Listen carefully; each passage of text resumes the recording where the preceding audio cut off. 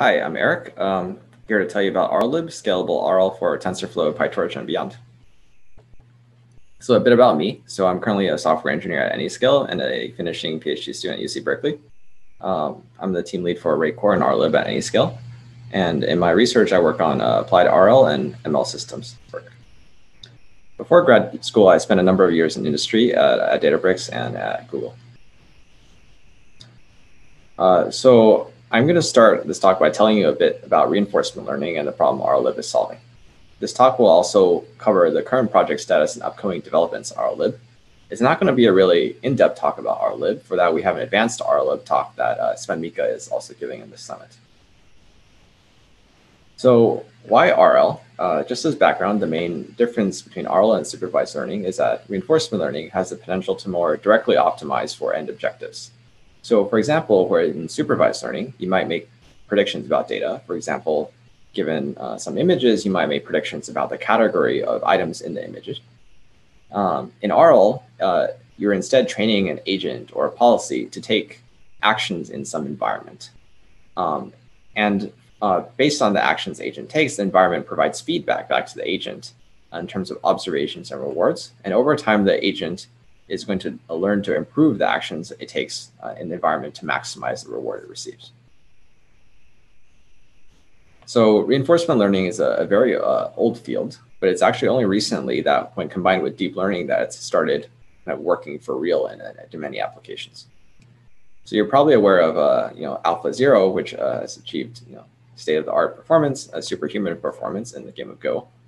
But RL has found success in many other domains, such as e-trading, ads optimizations, database query optimization, systems control, and circuit layout, and many other besides these. Like supervised learning, though, reinforcement learning scales with compute. So many of the recent successes in reinforcement learning, such as AlphaZero, depend not only on algorithmic innovations, but also leveraging specialized hardware and distributed compute clusters. So what this means really is that the software for reinforcement learning is also quite important. And this is the problem RLlib is trying to solve, providing a unified reinforcement learning library that can easily scale to large clusters. What we found is that different users of RL care about different features because they are focusing on different aspects of reinforcement learning. For example, teams of research engineers care both about building RL systems and the applications. Academic researchers care primarily about the algorithms. And applied scientists and product engineers are trying to leverage systems and algorithms to build their application. To draw an analogy with supervised learning, in that field, there are many deep learning frameworks that provide common ways to express and scale tensor computations. And basically, all kinds of users use these common frameworks, for example, PyTorch and TensorFlow. So RLlib serves the same role for reinforcement learning. It provides common APIs for expressing and scaling reinforcement learning training, no matter what your use case is. So what is RLlib? So it's an open source library. And from the user perspective, it has kind of three main layers. The first layer is a unified API that makes reinforcement learning accessible from a variety of applications. So this is, of course, including benchmarked environments such as OpenAI Gym. But RLlib also supports multi-agent scenarios, serving policies to external systems, and processing and learning on offline or batch RL data. Second, it has a collection of best-in-class reference algorithms. This spans model-free and model-based algorithms and other ones.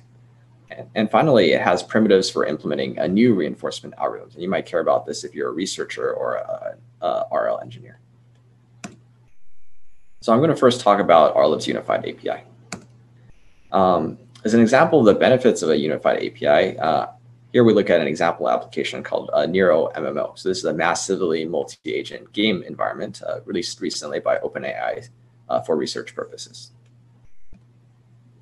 So despite being a kind of a simulated game, this is actually an extremely challenging application in RL terms. You're not only training one agent to act, you're training kind of a group of agents or to compete or cooperate with each other. There are a dynamic number of agents in this environment, since agents can kind of live and die. And agents receive complex structured observations. It's not just one single vector of features or a single image. but it's like a real world system where you have metrics, telemetry, and so on about nearby entities. Despite this complexity, however, NeuroMMO can basically train out of the box on RLlib. And this is possible because RLlib's APIs are general enough to cover this application. And this is something no other RL library can do because they don't have a unified API. Yeah, so why is having a unified API important? So beyond the obvious software engineering reasons, I think there's a couple key points. So first is easy scalability. Any application that runs on RLlib can kind of automatically scale with the rate distributed system. In fact, thanks to the scalability of RLlib, the NeuroMMO authors found that right after they integrated with RLlib, they were able to get new state-of-the-art performance just through scale. A second reason is that a unified API allows easy experimentation for applied use cases, even if you don't need to scale. This is because for an applied problem, you're experimenting with many different ways to express a problem in reinforcement learning terms. So you want a lot of flexibility to tinker with different approaches, for example, multi-agent decompositions, different model types, and so on, which RLlib allows kind of in one library without needing to switch between different software frameworks.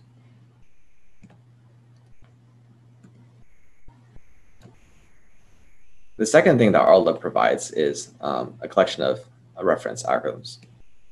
So here's a list of algorithms from the documentation of RLlib at rlib.io. RLlib provides a cohesive API across more than 14 TensorFlow algorithms and 18 PyTorch algorithms. It lets you easily scale all of these algorithms from a laptop to a cluster and also customize these algorithms for complex use cases, for example, multi-agent RL as needed. So to give some credit here, these algorithms come from a variety of community contributors, obviously RLlib and Anyscale, but also a number of other companies and university groups. So yeah, we're very grateful for these contributions because obviously a single organization has a hard time having enough expertise to maintain all these different types of algorithms. Finally, if you're an algorithms researcher or need to deeply customize an algorithm, RLlib provides primitives for building completely novel RL algorithms that seamlessly fit in with RLlib's unified API. As you can imagine, primitives for building RL algorithms is a complex topic. So here I'm going to dive specifically into how RLlib scales algorithms to a cluster. And the example I'm going to use for this is scaling the basic policy gradients algorithm. If you're not familiar with policy gradients, not to worry. The math aside, the computation pattern is actually really simple. In fact, it's just shown on this slide here. The steps are basically as follows. We're going to start from the left. So first is parallel rollouts. So with the current policy, we want to generate rollouts from the environment in parallel. So basically, we want to gather experiences given the current policy. The next step is to combine these experiences together into a single data set with a concatenate operator. We want to take this concatenated data and use it to update our policy with stochastic gradient descent. Finally, we broadcast a new policy to our workers and report metrics and repeat. So to get this to work in RLlib, there's a couple steps. First, you need to express the series of steps in RLlib. And RLlib has a domain-specific language that lets you easily do this. And that's like pretty much it. Once you do that, RLlib will automatically schedule and execute the algorithm with Ray. To make this more concrete, this is actually what the DSL looks like. This is actually copy-pasted from the policy gradients implementation. So I'll walk through it. So that what is the execution plan for this policy gradients algorithm? So this is a distributed plan that runs across many workers or potentially many machines. And it looks like this. So first, we have a set of workers, and we're going to tell these workers to do parallel rollouts. So rollouts in parallel to get experiences. The next step is we're going to take those rollouts and we're combine them together into batches of some minimum batch size specified by the configuration. So this is a concat batches operator there.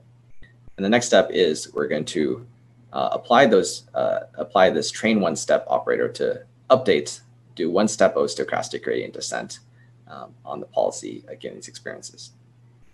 And this series of steps will just repeat over and over until the policy is trained kind of to your target reward.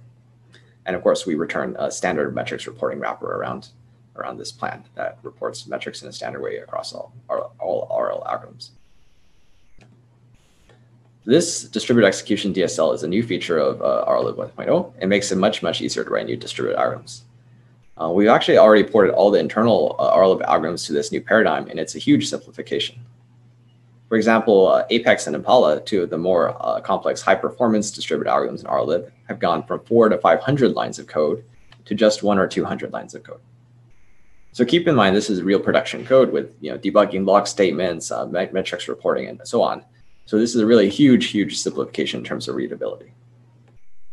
So I want to also give an update on the RLlib community.